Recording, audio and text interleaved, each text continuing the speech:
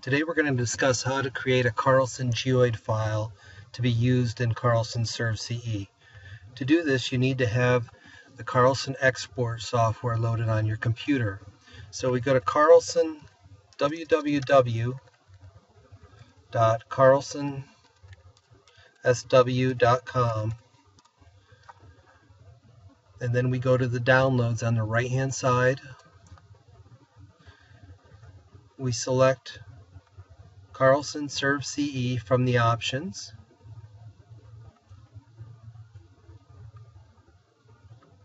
and we download the #1 option, Carlson Export. Once Export is downloaded, we go ahead and install on it. We then open from our Carlson software area, Carlson Export, and using the registration code that you were given when you purchased SurvCE, you go ahead and register the software.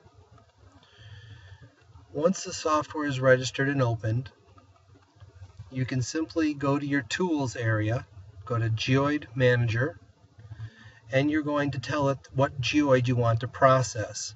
The most common one today is Geoid 12A, but you'll notice that you have Geoid 9, 6, 3, and 99, and all other geoid models available to you. From here, what you need to do is enter a latitude and a longitude of the area you want to create a geoid model for. To do this, I simply go to Google Maps,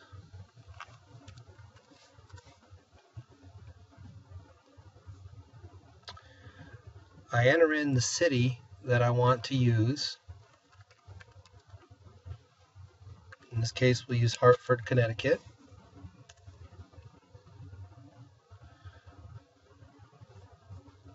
Once it's located it, we can right-click in the area of interest, in this case again Hartford, Connecticut, and say what's here.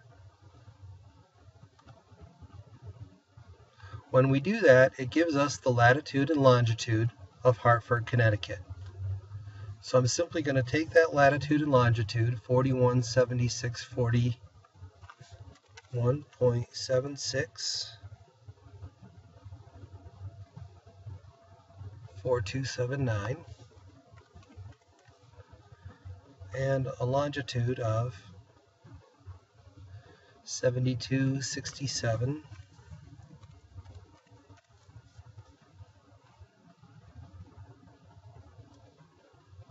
3907, and then tell it that I want a 120-mile radius from there. Notice that in Google Earth it showed a negative next to that, -72. That's because Google Earth assumes you're in east. Because we're in west, though, I just click the west instead, and I don't have to put the negative symbol in there. The maximum geoid size Carlson recommends is 121 miles, so that's what we're going to do, is a 120-mile radius. Once I say OK, it then asks me where I want to save my geoid model. So I pick a place on my computer where I want to save that, and I have a folder set up for geoids. This will be Connecticut.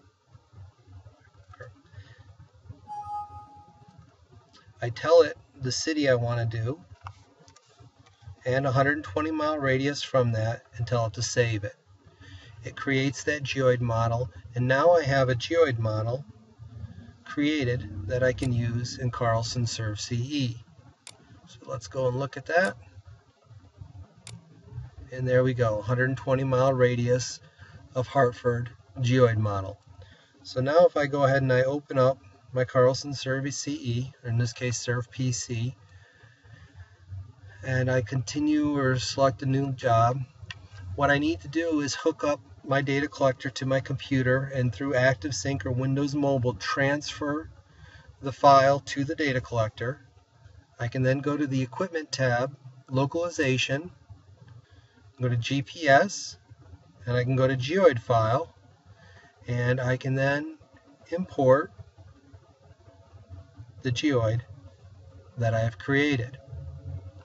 Once that geoid model is created, when I go to my Monitor Skyplot area, I will be able to tell under the Position tab whether or not my geoid model is being applied. In this case, I'm outside of the Hartford area, so you'll see it says out of range, and you'll also notice your elevations remain the same. If I were in the range, it would tell me here what model is being applied, and I would see a different ellipsoid and a different local elevation. When you're in the field, you always want to check this.